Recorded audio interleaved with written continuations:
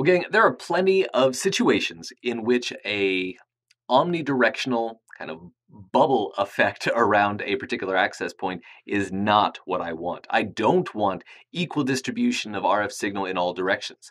Instead, I want focused gain, focused amplitude in a very particular direction. It gives me two key benefits. Number one, it's going to help to increase the gain in that direction. So instead of that energy dissipating out in all directions, it's able to focus that same level of energy in a particular direction, enabling that amplitude to go higher and go farther. Additionally, what that also means is that I can avoid signal being available in areas where I don't want it. Do I want people to be able to drive into a parking lot and pick up on my signal?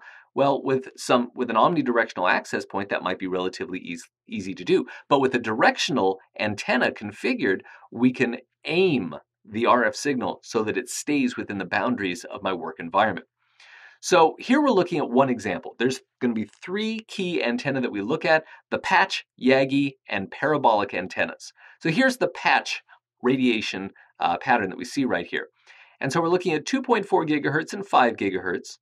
And these are wall-mounted patch antennas. So literally, you take these things and you mount them on a wall. Let me jump over to a picture of one of these for just a second. So here we're seeing the shape. See how flush that could go to a wall? It's really designed to be discrete. You just have a cable connecting this to the access point itself, and it's able to project that signal into a room. Now, there's a little bit of a butterfly effect, which is what they call essentially this backward radiation that emits from that center point. That's basically just the fault of manufacturing. It's not intentional. But notice this is certainly not just an omnidirectional radiation pattern. It is focused in a particular direction.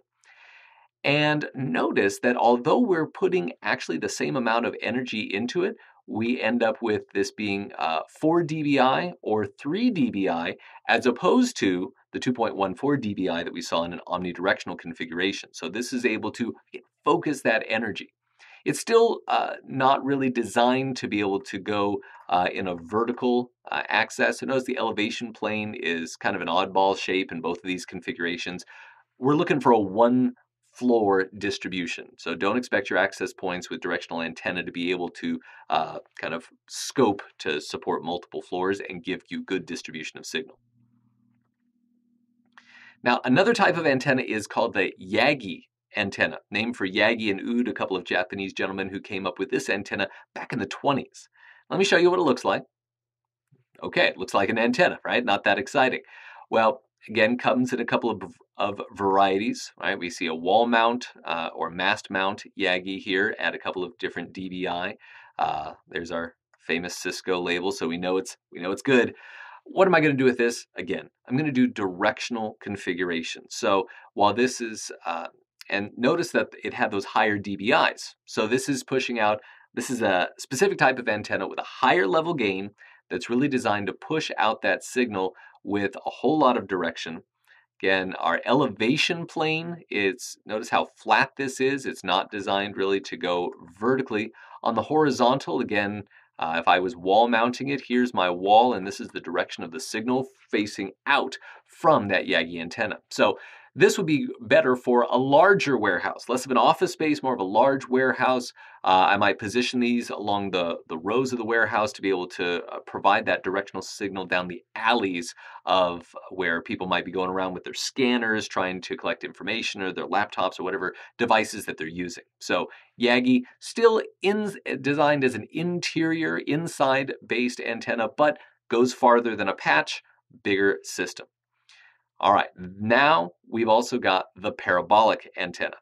And a parabolic antenna is designed to be used for more of a point-to-point link for outdoor use. Our gain is significantly higher in this configuration, and what we're really trying to do is beam from typically like one building to another. Maybe I've got a campus and I want to be able to connect to another outlying office building, or a guard shack, or some sort of workplace bridge, something like that. This sort of antenna would be useful for that type of configuration. So notice we're up to 21 dBi, right? Outdoor use only. This is some serious gain that we're putting out through this dish. Really focused. Look how intense that beam is. Remember, the goal is to have a direction of that beam. All this other butterfly effect that we see is just the fault of manufacturing. That's never intended. And on the elevation plane, again, we basically see that this is very, this is distributed in a very flat way. So again, you're shooting a beam, it's not going to have a lot of spread vertically relative to the focused aim of that particular signal. Okay, so directional antenna, we just saw 3 type: patch, indoor, small scale; Yagi, indoor, larger scale, more of a warehouse scenario; and parabolic, again, designed for an outdoor point-to-point link. As we move from each one, we saw 3 to 4 dBi to 10 to 13 dBi, all the way up to 21 dBi.